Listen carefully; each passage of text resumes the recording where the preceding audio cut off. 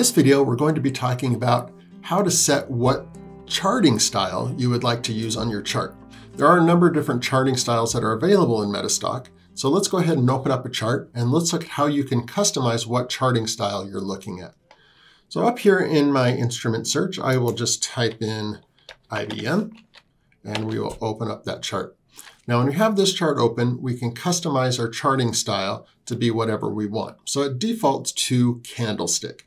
Now to edit that or change it, all I have to do is double click and it will give me the properties. And you'll find that to be true in a lot of things in MetaStock and indicators and line studies. You can double click on them or right click on them to get to their properties.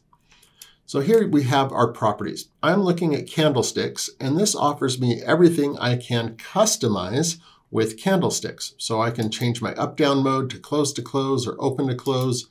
I can have it fill or set to close less than open if you prefer traditional candlesticks. So that is something that you can customize there. You can change colors, you can change all this. I can come over to parameters in MetaStock real time. I have some additional parameters I can select here. Now, if I want to change the format of it, if I say I want to go to a bar, you'll see it'll give me all the parameters and settings for bar. If I go to Heikin-Ashi, it will give me all the options for Heikin-Ashi.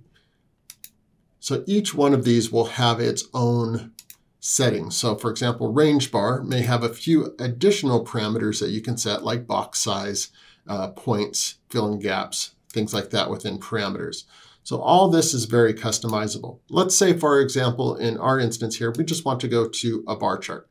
So if I select bar, select apply, you'll see it'll change to the bar. If I go back to, let's go to candle volume and I click apply, it will change to that. So it's very easy to change what settings you want. Let's go ahead and go back to candlesticks, apply, and click OK. And that's how you change the charting styles in MetaStock. I hope you found this video instructional, and thanks for stopping by.